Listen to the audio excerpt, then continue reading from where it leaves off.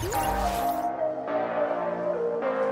what is up everyone, welcome back to brand new video. In this video I'm going to be showing you how to get the access on your Android device without using a computer, without using twrp or anything like that. In just 1 minute you will have there your Android device with the access working perfectly.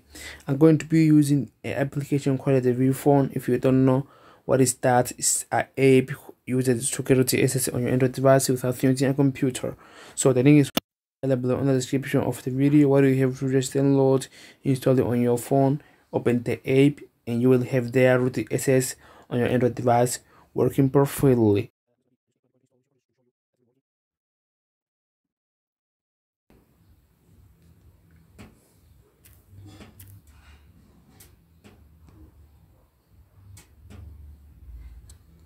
Okay, root the checker, and as you can see, device rooted in just 1 minute. Okay, so this is the app. The link is going to be available on the description of the video, and peace out.